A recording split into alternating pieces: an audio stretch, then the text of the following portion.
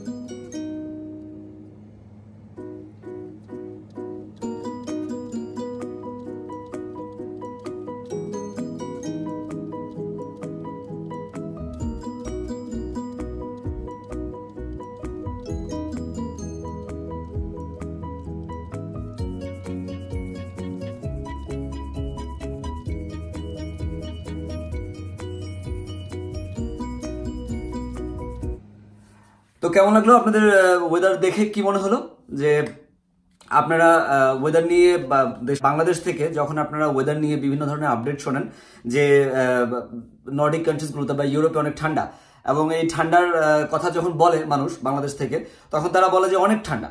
কিন্তু আসলে ঠান্ডাটা কিরকম, বা এই ঠান্ডায় যখন একটা মানুষ কাজ করার জন্য চিন্তা ভাবনা করে, তখন তার জন্য কতটুকু প্রতিকূল পরিবেশ তাকে মেনটেন করতে হয়, সেটা নিয়ে আমি আজকে কথা বলবো আপনাদের সাথে। বলে নিচ্ছি যে অ্যাকচুয়ালি প্রত্যেকের মোটিভ, গোল, অবজেক্টিভ অথবা তার টার্গেট ডিফারেন্ট। আমি আমার ভিডিওগুলো সব ধরনের দর্শকের জন্য বানাই।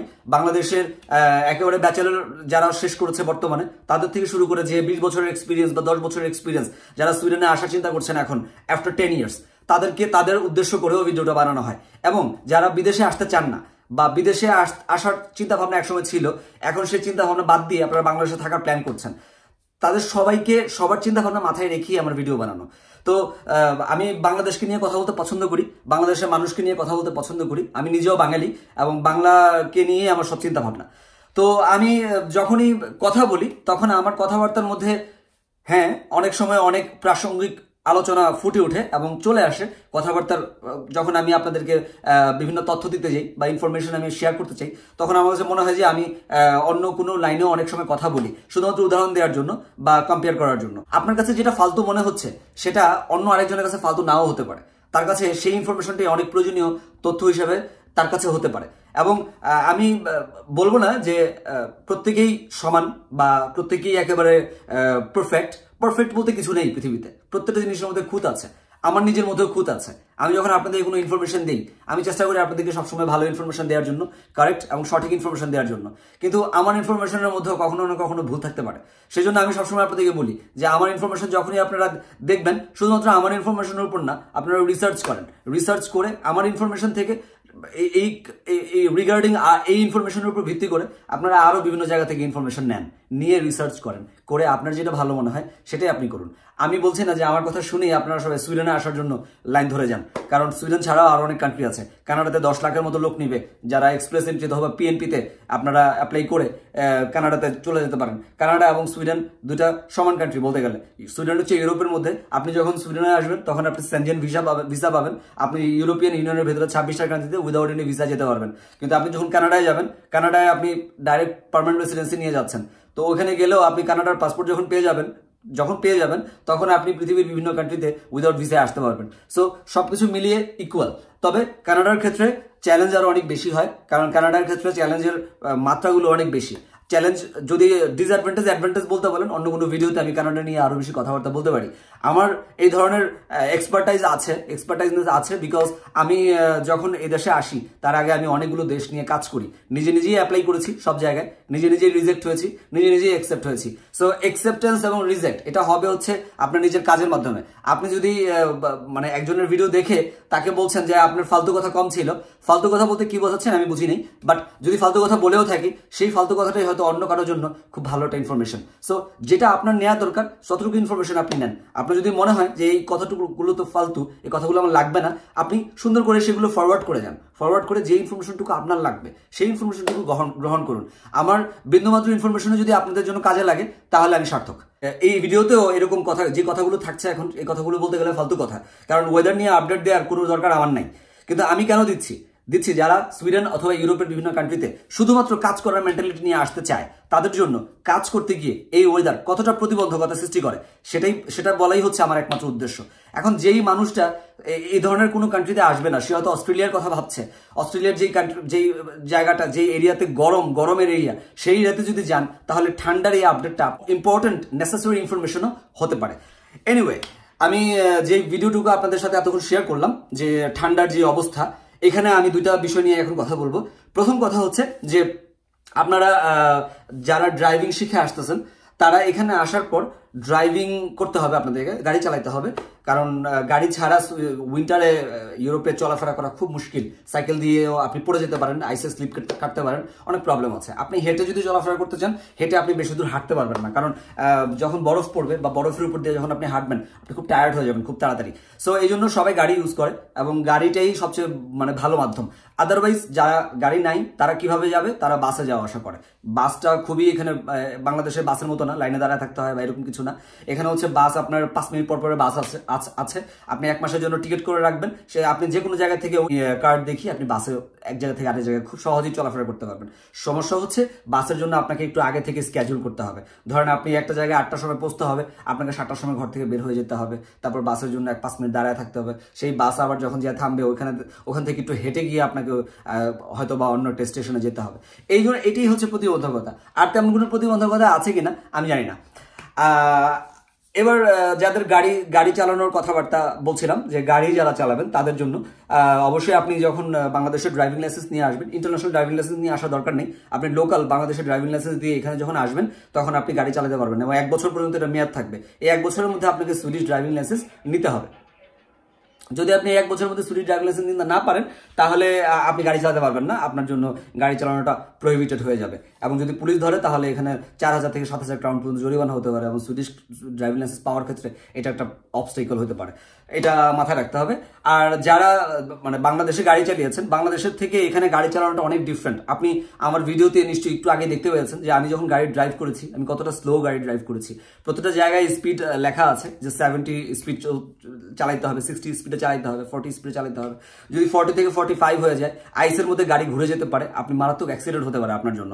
সো আমি বলবো যে যারাই আসবেন ইউরোপে, আপনারা সবাই গাড়ি চালানো শিখে আসবেন। এবং যদি কোনো আপু আসেন তাহলে আপনি নিজেও গাড়ি চালানো শিখে আসবেন, আপনার মানে আপনার হাজব্যান্ড যে আসবে, ডিপেন্ডেন্ট যে নিয়ে আসবেন, তাকেও গাড়ি চালানো শিখে আসতে হবে। Driving is very important here. আপনাকে গাড়ি চালানো জানতে হবে, আদারওয়াইজ চাকরি পাওয়ার ক্ষেত্রেও এটা একটা প্রতিবন্ধকতা। আচ্ছা, আর যদি কোনো ভাইয়া আসেন তাহলে অবশ্যই আপনার ওয়াইফকেও আপনি গাড়ি চালানো শিখিয়ে বাংলাদেশ থেকে নিয়ে আসবেন, তাহলে এখানে আসলে সে গাড়ি চালানো খুব দ্রুত সে গাড়ি চালাতে পারবে।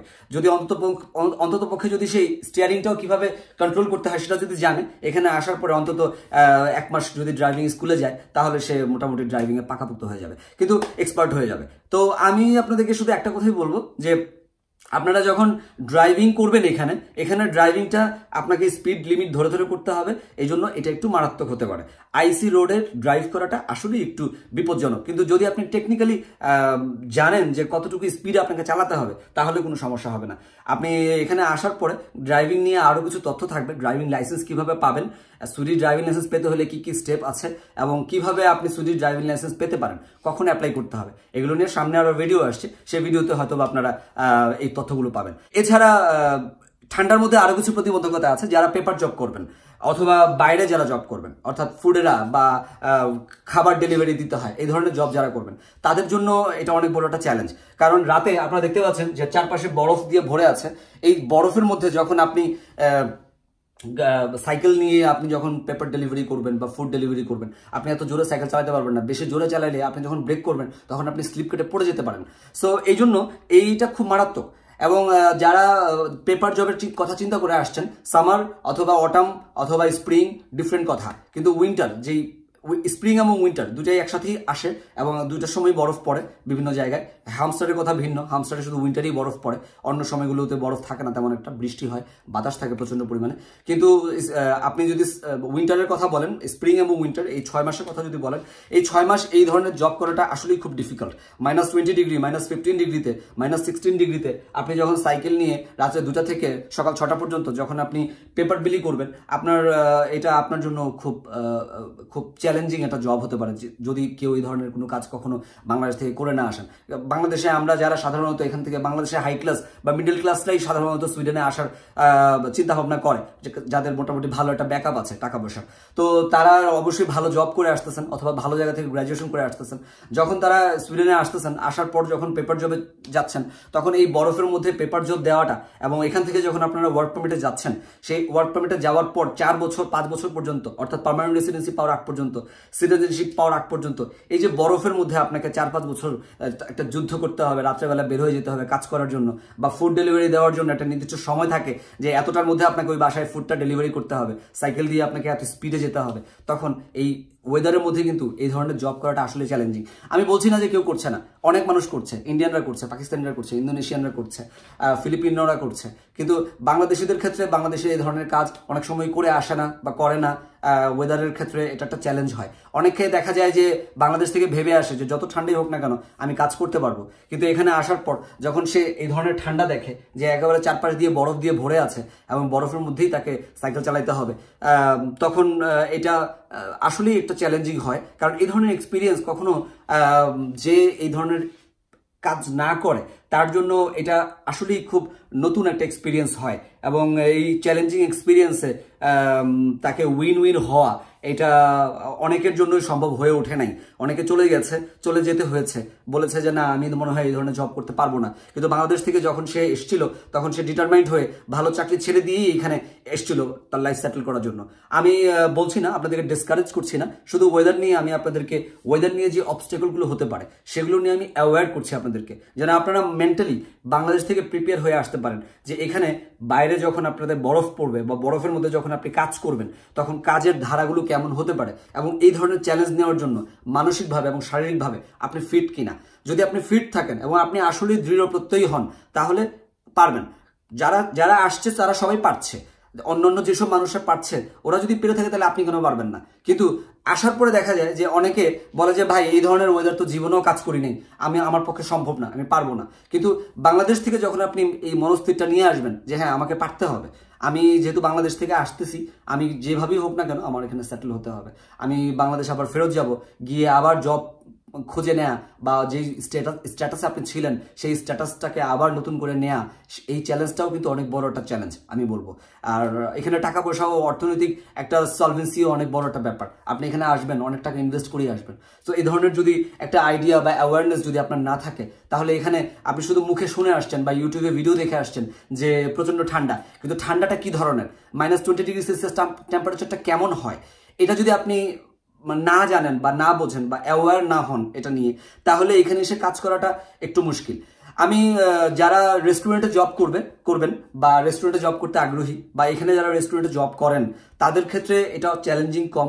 যারা ওল্ড হোমে জব করে, যারা হোটেলে জব করে, যারা ইনডোর জব যেটাকে বলা হয়, ইনডোর জব যারা করে, যেমন ক্লিনিং এর জবও যারা করে ইনডোর, তাদের ক্ষেত্রে তেমন একটা সমস্যা না। গাড়ি চালিয়ে তারা তাদের ওয়ার্ক প্লেসে চলে যাওয়ার পর, ভেতরে চলে যাওয়ার পর তো গরম, হিটার আছে সব জায়গায়, সো তখন আর আপনাদের প্রবলেম নেই। কিন্তু আমি যারা বাইরে কাজ করবে তাদের জন্যই সাধারণত ওয়েদারের এই আপডেটগুলো দেয়া। তাছাড়াও আপনার বাচ্চাকে স্কুলে নিয়ে যাওয়া, নিয়ে আসা, আপনার নিজের ওয়ার্ক প্লেসে যাওয়া আসা, এগুলো সবগুলোই একটা চ্যালেঞ্জিং ব্যাপার হয়ে দাঁড়ায় উইন্টারের সময়। আমার পার্সোনাল এক্সপিরিয়েন্স থেকে যদি আমার বলতে হয়, আমি বাসায় থাকতে সবসময় পছন্দ করি উইন্টারে। আমার যখন উইকেন্ড হয় তখন আমার যদি বাইরে কোনো কাজ না থাকে, আমি বাইরে যাওয়ার জন্য একেবারেই রেডি থাকি না। আমার ফ্যামিলিকেও আমি বলি যে হ্যাঁ তোমরা বাসায় থাকো, বাসার বাইরে গেলে যাওয়া মানেই হচ্ছে অনেক ঠান্ডা, এত ঠান্ডার মধ্যে বাইরে গিয়ে লাভ কি। হ্যাঁ, আমি গাড়ি নিয়ে ড্রাইভ করে কোথাও যদি যেতে হয়, গাড়ির ভেতরেও তো হিটার আছে, সো গাড়ির ভেতরেও আপনি সুন্দর একটা আবহাওয়া পাচ্ছেন। যখন আপনি গাড়ির ভেতর থেকে বের হবেন, মনে হবে বাংলাদেশে আপনি ডিপ ফ্রিজের ভেতরে ঢুকছেন। সো এই ধরনের একটা মেন্টালিটি যদি আপনার বাংলাদেশ থেকে সেট হয়ে না থাকে, তাহলে এখানে আসার পর এই ধরনের বৈরী আবহাওয়ায় আপনার বিরূপ প্রতিক্রিয়া সৃষ্টি হওয়াটা অসম্ভব কিছু না। আমি বলবো আপনাদেরকে, যারা সুইডেন অথবা ঠান্ডার কান্ট্রিতে আসার চিন্তা ভাবনা করছেন, তারা অবশ্যই ওয়েদার নিয়ে অনেক বেশি রিসার্চ করবেন এবং রিসার্চ করে আপনারা যেটা আপনাদের কাছে ভালো মনে হয় সেটা ডিসিশন নেবেন। অনেকে আছে যে ঠান্ডায় অনেক প্রবলেম হয়, অ্যাজমার সমস্যা আছে বা তার শরীর শারীরিকভাবে সে ফিট না, এরকম যদি হয়ে থাকে, তাহলেও কিন্তু আপনারা এখানে এসে বাইরে যে কোনো ধরনের স্মল জব করার ক্ষেত্রে আপনাদের প্রবলেম হতে পারে। আপনারা অবশ্যই যারা অ্যাপ্লাই করেছেন সুইডেনের জন্য, নিশ্চয়ই সবকিছু অন টাইম পেপারসগুলো পাঠাচ্ছেন। অলরেডি সামনে সময় চলে আসছে, আপনার 1 ফেব্রুয়ারি পর্যন্ত আপনারা ডকুমেন্টস পাঠাতে পারবেন, তারপর ডকুমেন্টস পাঠানো বন্ধ হয়ে যাবে। হ্যামস্টার ইউনিভার্সিটিতে লেট অ্যাপ্লিকেশন গ্র্যান্ট করছে, ওরা অ্যাকসেপ্ট করছে। সো যারা late applicant already late applicant হয়ে গেছেন 15 জানুয়ারির পর, এখন আমার ভিডিও দেখে বা অন্য কারোর সাথে ডিসকাস করে আপনাদের মনে হচ্ছে আপনারা সুইডেনে লেখাপড়া করতে আসবেন, তারা হামস্টার ইউনিভার্সিটিতে অ্যাপ্লাই করতে পারবেন। অ্যাপ্লিকেশন এখনো পর্যন্ত খোলা আছে, লেট অ্যাপ্লিকেশন গ্রহণ করছে। আপনারা যারা চান তারা অ্যাপ্লিকেশন করতে পারেন। তো সবাই ভালো থাকবেন, সুস্থ থাকবেন, আমার জন্য দোয়া করবেন। আসসালামু আলাইকুম, আল্লাহ হাফেজ।